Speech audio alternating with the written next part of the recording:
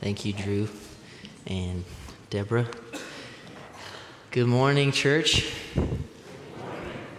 It is a privilege to preach God's word to you this morning in Steve's absence. Steve and his wife, Lisa, are in the Middle East caring for some missionaries there, so be praying for them. I'll go ahead and ask you to open your Bibles to Luke chapter 2. We are in the Gospel of Luke this morning.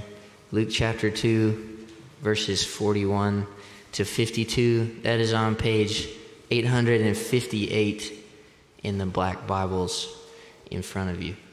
If you don't know who I am, my name is Adam Watkins, and I have the privilege of serving as the student director here for middle and high school students. And before I read the story, I'm going to tell you a story about when I was in middle school. I was 12 years old, and I was going into 7th grade at Drakes Creek Middle School. And in the first week of school, I found out that I had been invited to be a part of GT Art, Gifted and Talented Art.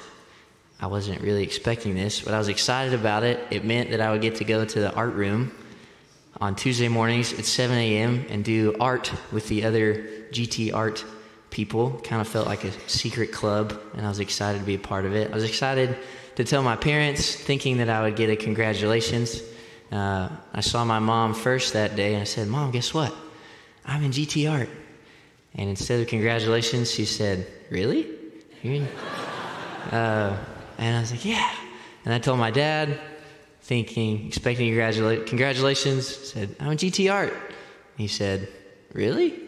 And then a year later, at Southmore Middle School, I made the basketball team, told my parents. They said, "Really?"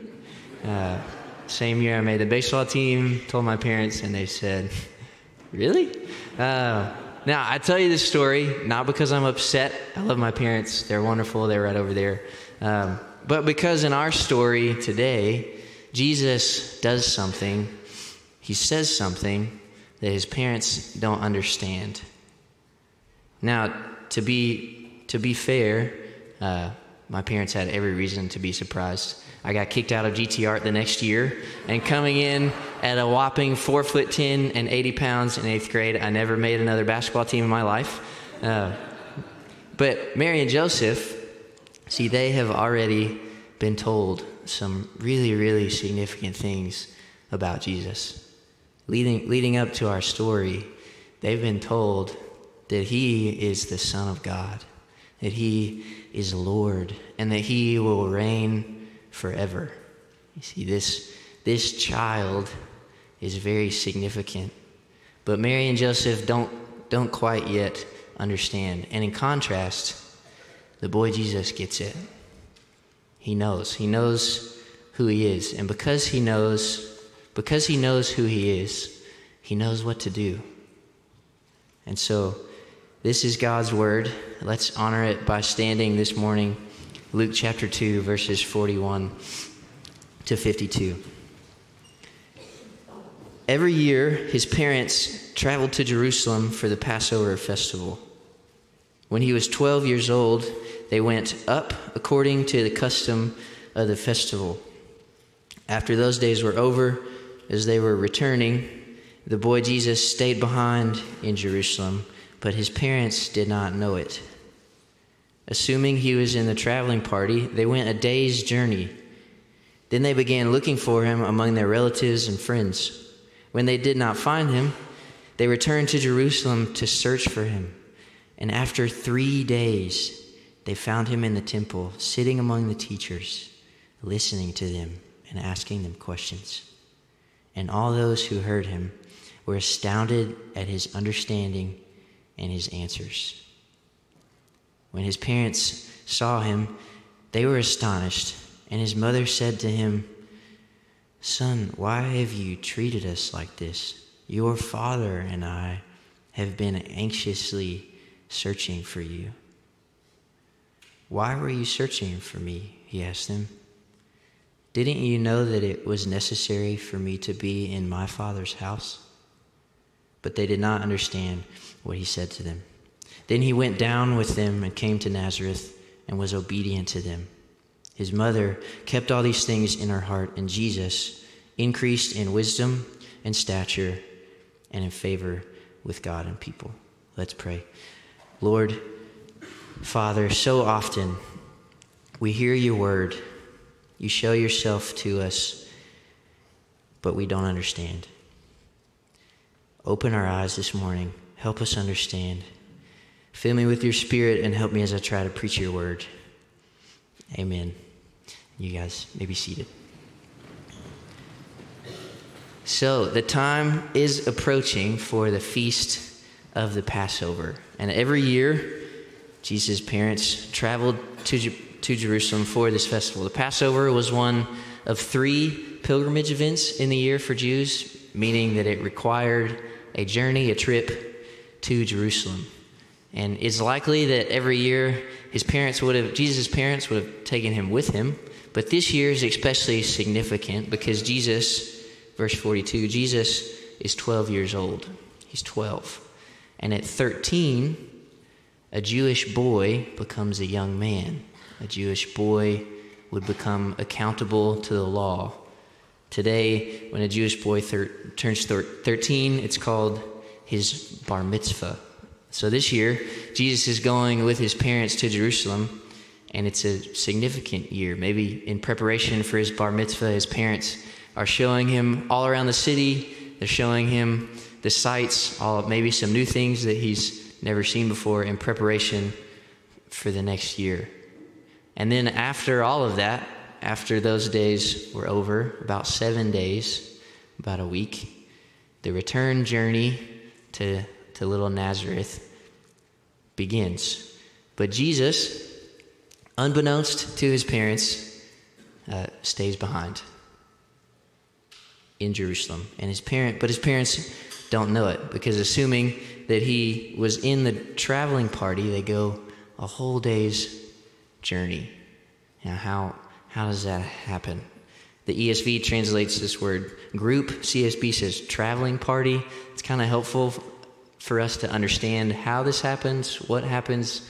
See, for these pilgrimages to Jerusalem, whole neighborhoods and families would all travel together because it made it easier logistically. They kind of kept each other company, helped one another out, and they would all travel together, whole neighborhoods and whole families. And it's likely, R.C. Sproul says it's likely that the way these traveling parties would work is you would have the women and the children in the front of the traveling party in this big group, and then in the back you would have the young men and the men.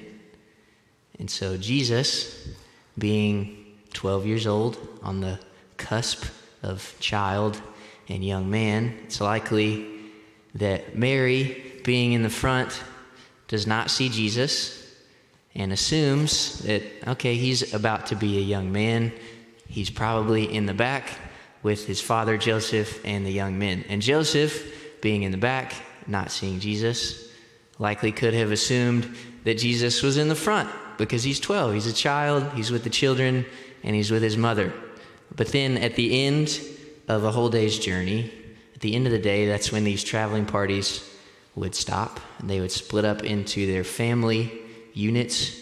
They would set up camp, eat a meal, rest, and then resume their journeys the next day. And it's at this moment that perhaps a humorously familiar conversation between Mary and Joseph takes place. And Mary maybe walks up to Joseph and says, "Hey, honey, where's Jesus?"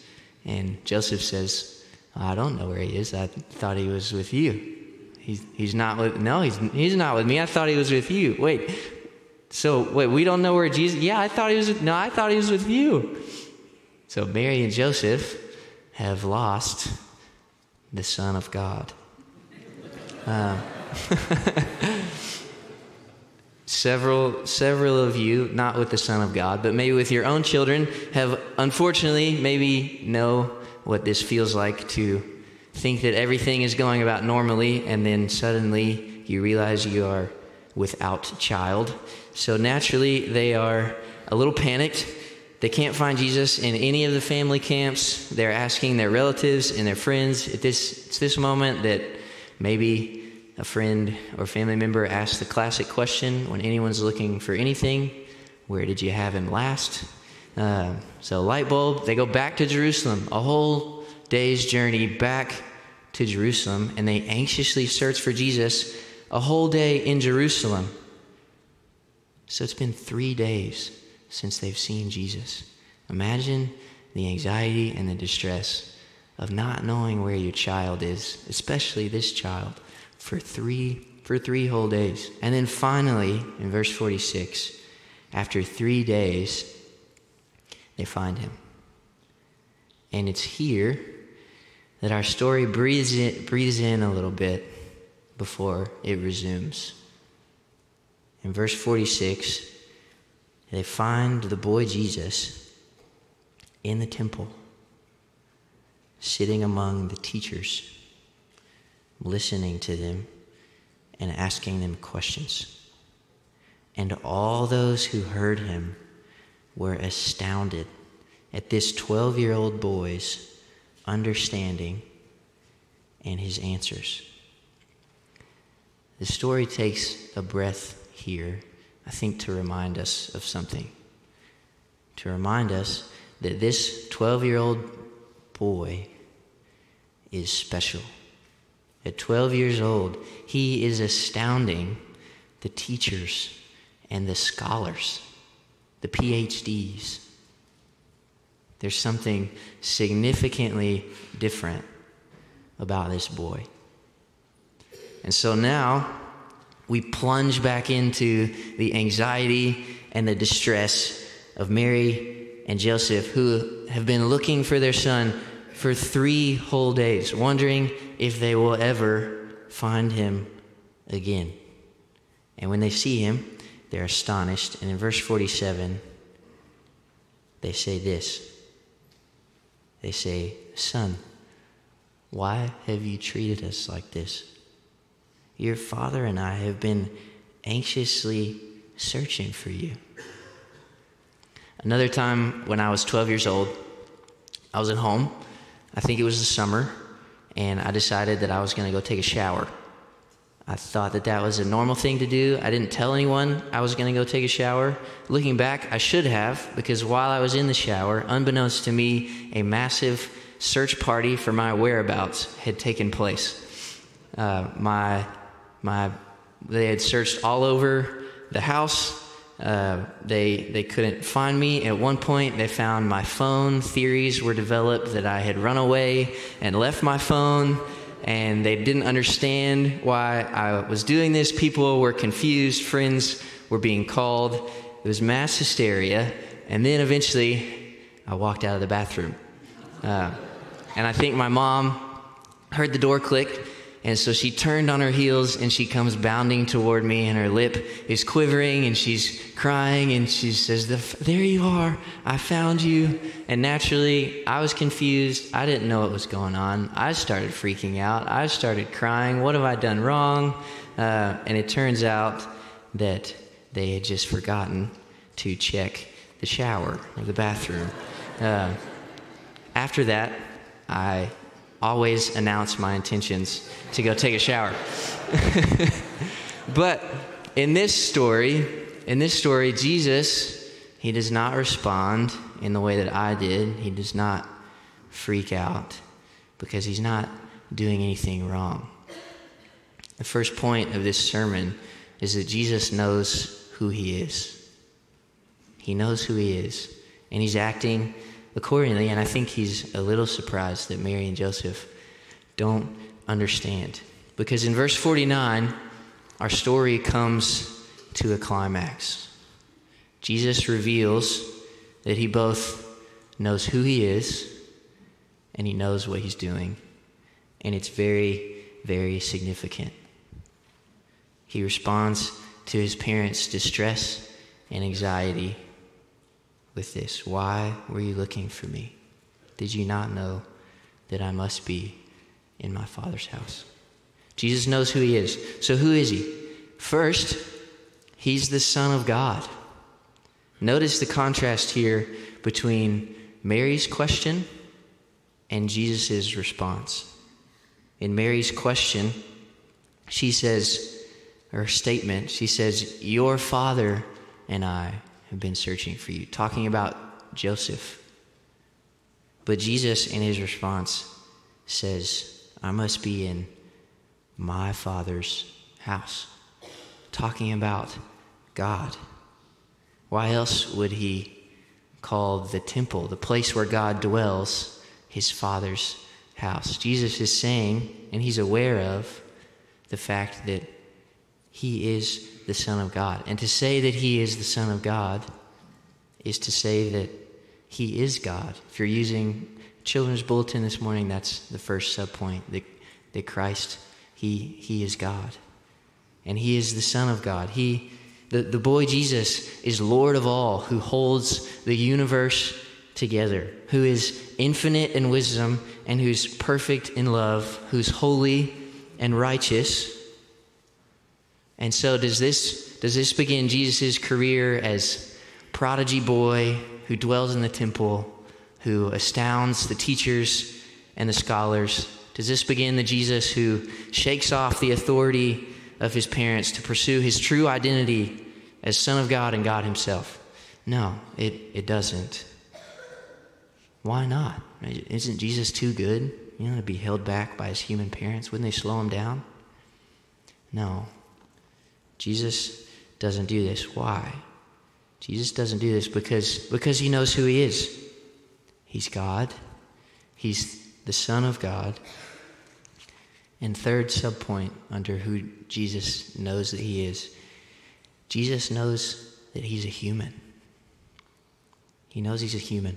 There's a tension all throughout this text. You may have noticed it at the beginning that Luke calls Mary and Joseph Jesus' parents.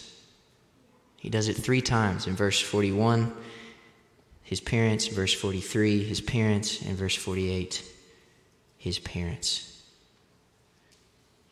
Now, Mary, it would have been more correct, proper to say Mary and Jesus' adoptive father, Joseph, but that's not what the text says. It's correct, but the text does not say this, and it's there for a reason.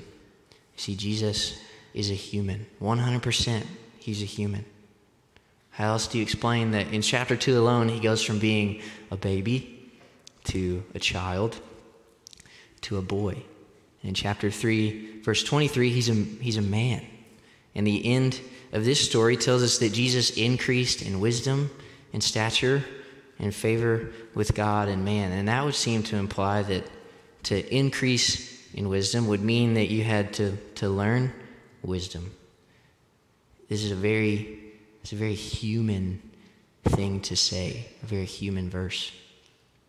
And so what do we do now? What do we do with that? Jesus' parents don't understand. Verse 50, they did not understand what he said to them, and they won't understand until much later. But what do we do?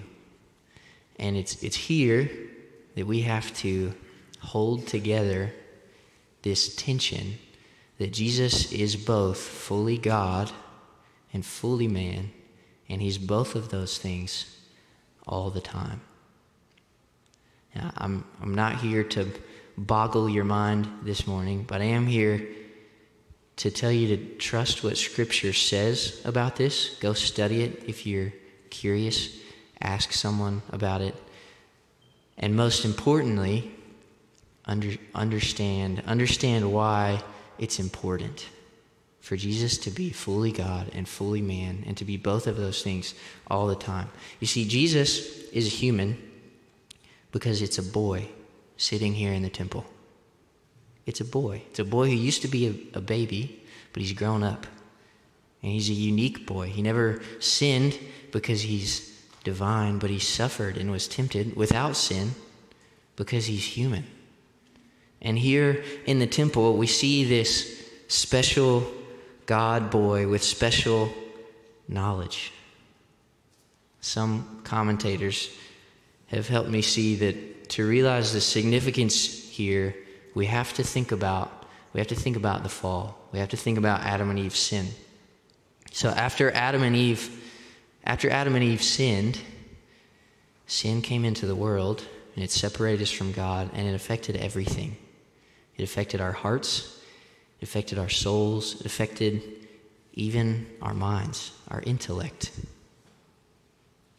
But here in the temple, we see a boy whose knowledge, whose mind, whose intellect is unaffected by the effects of the fall, by the effects of sin. Just like humans, because he is a human, Jesus has to study and learn and memorize, but he does so without sin. I think that's how he knows this stuff. He has a mind and an intellect that's unaffected by sin. And it's this reality about Jesus that makes him so important and so capable of saving humanity. You see, all of humanity has fallen short, has sinned, but not Jesus, and not boy Jesus. You see, it's really, really important that Jesus enters into humanity fully, 100%, no shortcuts, and that he does that without succumbing to sin or its effects. Jesus knows this about himself. He knows that he is God, that he's the Son of God, and that he's human. And because he knows who he is, he knows what to do. So what does he do? That's the second point. Jesus knows what to do. What does he do? He does three things here. He obeys his Father with a capital F, his Father God. He obeys his parents, and he grows. In verse 51, Jesus goes down. In verse 41, Jesus went up, but now he goes down with them. The Son of God humbles himself, and he obeys. He's submissive to his parents, and he increases in wisdom and in stature and in favor with God and people. And why does he go down? Shouldn't he stay up? No. Why? He's being a human, and he's being a human in a way that is not subject to sin and to its effects, like you and like me. In the words of Hebrews 5:8, although he was the Son, he learned obedience from what he suffered. After he was perfected, he became the source of eternal salvation for all who obey him. In the words of 2:17, he had to be like his brothers and sisters in every way so that he could become a merciful and faithful high priest in matters pertaining to God to make atonement for the sins of the people. See, in our story, Jesus says that that it is necessary for him to be in his Father's house. And this is not the last time that Jesus will say it is necessary for him to do something.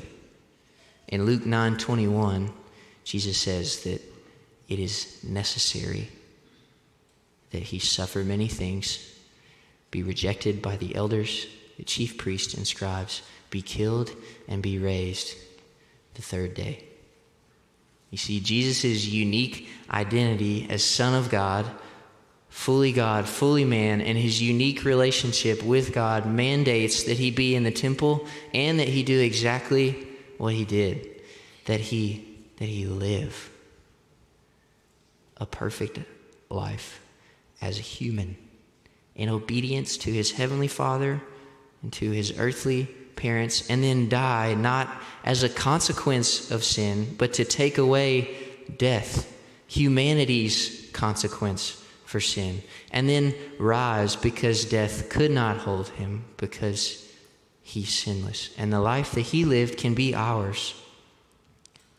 His record can be ours if we turn from sin and denounce it and trust in Christ, the Son of God. He's the only one who can save you, and he saves you by living, dying, and rising and conquering sin and death. Jesus knows who he is, and he knows what to do. Mary does not understand this, but she keeps it in her heart. If you're familiar with this, you've seen this phrase before. In Luke 2:19, after Jesus is born, Mary treasures up those things in her heart. And then Elizabeth, when John the Baptist is born, people say that they keep these things in their hearts, and they ask the question, what will this child become? What will this child become? Now, parents and church as a whole, can you relate to that question? Have you ever thought, what will this child become? Our seniors, do you remember when they were just little babies, right? And they maybe they did something that was funny, or they laughed, or they looked at you in a certain way, and you cataloged that away. You kept it in your heart, and you think, is this who they're going to become, maybe? Is this going to stick? Is this them? Is this their personality?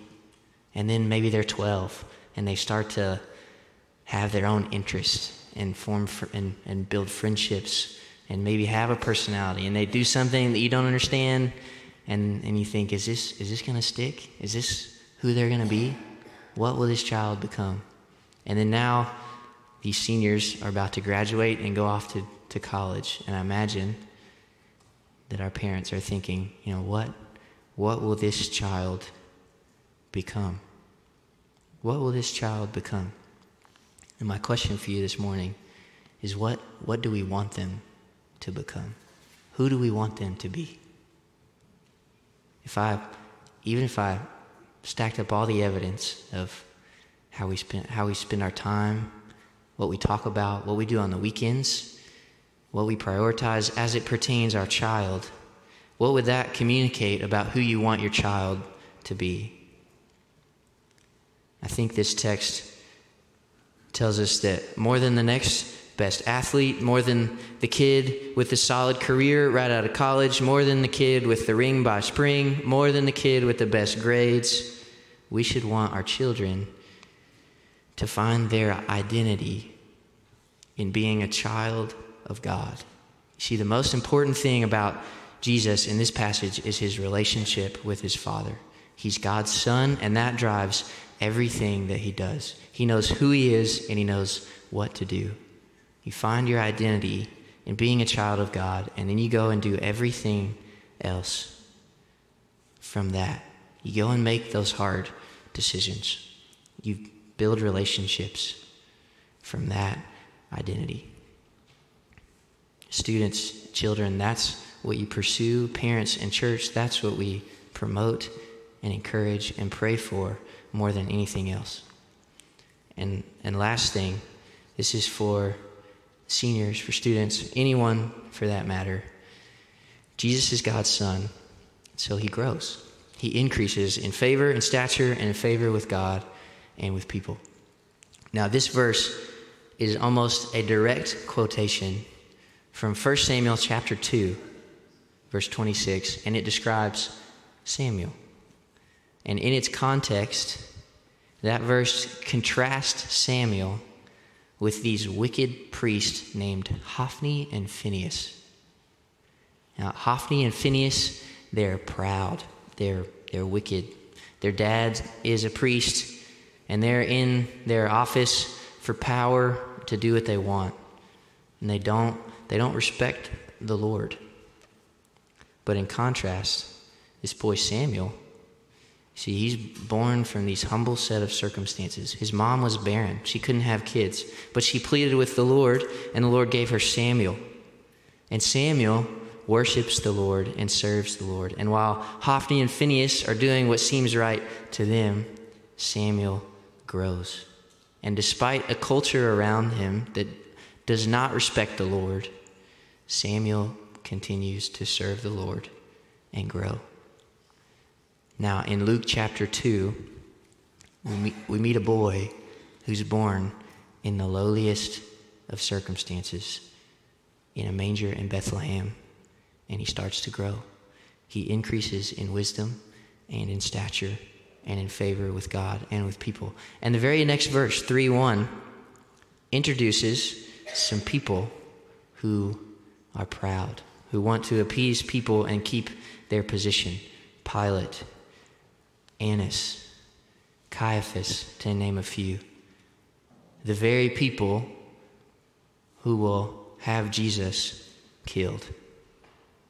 But in contrast, Jesus is growing in wisdom and stature and in favor with God and man. So, seniors, students, when you find yourself in a culture that doesn't respect God, what do? You grow. Worship the Lord. You increase in wisdom. You fear the Lord. You ask questions. You read the books that I'm giving you today, I think, and one of them is a Bible. You increase in stature. You take care of yourself. You eat. You sleep. Jesus had to do those things too. You increase in favor with God. You get to know him better. You learn what pleases him, not to earn anything, but because you love him. And you grow in your favor with people, not people pleasing, but you see, Jesus earned the favor of the people who were outcast, who were sick, who were lowly, who were sinners. Those are the people that Jesus earned the favor of. Seek the favor of people by sharing the good news with them. See, the culmination of Jesus' favor with God and with people, it comes at the cross, where Jesus pleases his Father and he dies for his friends. See, in Isaiah 53:10, Isaiah says of the suffering servant, the Lord was pleased to crush him. It was God's will to crush his son.